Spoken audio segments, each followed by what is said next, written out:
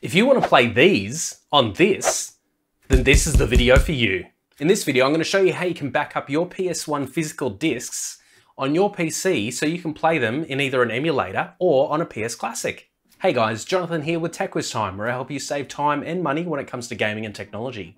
In this video, I'm going to show you how you can back up your physical PS1 discs so you can play them either in an emulator on your phone or tablet, PC, and a PS Classic. Now, full disclaimer, this is a little bit of a grey area for most people out there. And when I say grey area, I mean that creating backups of your legally owned games is something that is legal in some countries, but illegal in other countries. So you need to be aware of whether or not it's legal or illegal in your country. Now, second part of this disclaimer is that you must own these games. They can't be borrowed from a friend or a video store if those still exist today.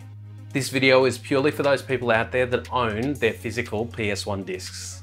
Also, make sure you stick around till the end so you can get the lowdown on why I've done it the way that I've done it. Okay, so a few things that you'll need. One of them is a physical PS1 disc. So I've got a couple here. This one in particular is Cool Borders, and this is the one that I'll be showing you how to rip in this video. The second thing that you'll need is a PC or a laptop with a DVD or a Blu-ray drive inside. This will be used to read and create the image that we'll be using for either our emulator or PlayStation Classic. And the third thing you'll need to do is watch this video right to the end, because I do explain things on why I've done it certain ways. Okay, so enough rambling, let's get started with this tutorial. So the first thing you'll need to do is you'll need to download the software ImageBurn. Now, the link for this is down in the description below, and also on the web article that I've created in the description or in the comments below as well. Just one thing to note when you're installing ImageBurn is to untick when it asks you to install this crapware. Like, you don't want that on there. And to be honest, I don't understand why they still include this sort of stuff with the programs. I know they get money every time you install it, but it's just not worth it.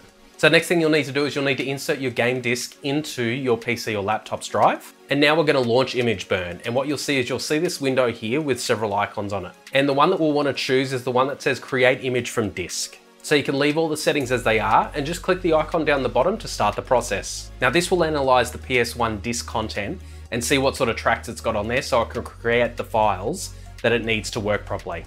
And once it's finished, let's get ready to salsa. Now you've successfully backed up your PS1 game to a ROM or an image, meaning you can now take that game and play it on either an emulator or a PlayStation Classic. Now, a couple of things to notice here is that the image file that it creates is actually two files, and that's a bin and a Q file. Now, there's an important reason that this isn't an ISO image, and I'll explain that now. So back in the 90s, when CDs were first being used for consoles, the audio tracks were included as CD audio. So the disc had a data track as well as several audio tracks. Now, a cool fact is that you could actually throw these PS1 games into a CD player and actually listen to the game's music. How cool is that?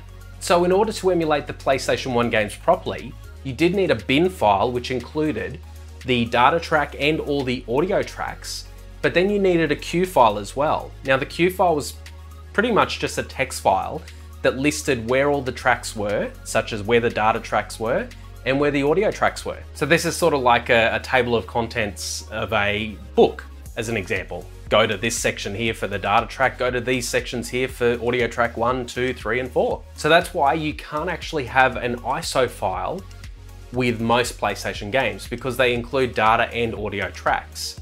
For some PlayStation games, they didn't have any audio tracks, so they could be just purely an ISO file. But the majority of PlayStation games will have a bin and a Q file, which is why I've done it using this method here, using ImageBurn. And as you can see, the bin and Q file loads up in Epsxe, and we're playing the Cool Borders game that I just ripped. How awesome is that? Now, if you're looking for a tutorial on how to get this onto your PS Classic, then this isn't the video for you. There are plenty of other videos out there that do show you how to hack with things like Bleem and so forth. If it's something that generates enough interest, leave me a comment down below and I'll figure it out. And if it does, then what I will do is I will create a tutorial eventually down the track showing you how to do it on your PlayStation Classic. So thanks for watching this video, guys. If you want to help support this channel, you can do it in a couple of various different ways. One of them is to subscribe to this channel and hit the bell notification icon so you get notified when I release new videos. A second way is to share this on social media platforms like Facebook, Reddit, or Twitter. And lastly, you can like this video or dislike it if you didn't like it. Thanks for everyone's support, especially if you've gotten this far in the video. Only about 5% do, so a huge thanks to you guys. And as always, imagine, learn, create.